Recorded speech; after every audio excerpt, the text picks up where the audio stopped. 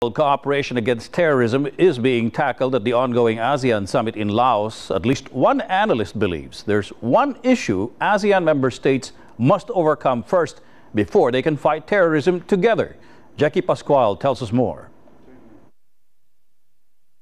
Bangkok in 2015, Jakarta early this year, Kuala Lumpur a few months ago, and Davao just last week. These are just some of the recent attacks in key cities in Southeast Asia, triggering a chilling effect in a region that is said to be one of the terror hubs of the world. Terrorism is also one of the hot topics at the ASEAN Summit in Laos, with President Duterte earlier urging ASEAN to work together to fight terrorism. But for international security expert Romel Banlawi, ASEAN must first overcome mutual suspicions, which are hindering intelligence sharing among ASEAN member states. Between Malaysia and the Philippines, we still have mutual suspicions because of existing territorial disputes over Sabah. Each member in ASEAN has their own border problems with each other. But one good sign, Banlawi says, is the trilateral border patrol agreement of the Philippines, Indonesia, and Malaysia, which was signed just 2 months ago. He says this replicates the success of a similar border agreement of Singapore, Malaysia, and Indonesia at the Malacca Strait.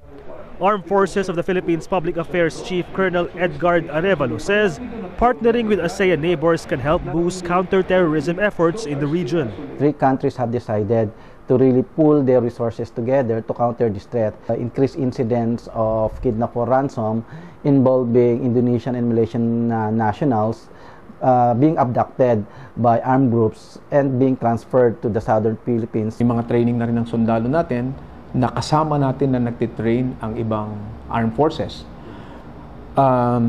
We also do information sharing. Arevalo adds terror groups in the Philippines are declining, and he reveals the military targets to eradicate the Abu Sayyaf in 3 to 6 months. And amid text messages and social media posts on supposed attacks, the armed forces says there are no terror threats in Metro Manila and other cities across the country. But Arevalo clarifies the public should not be complacent. If you see a suspicious bag or person, Arevalo has this advice. Reporting it to the nearest government authorities or security forces, but please, not in social media. Because posting it in social media will not do any help. It will just trigger speculation.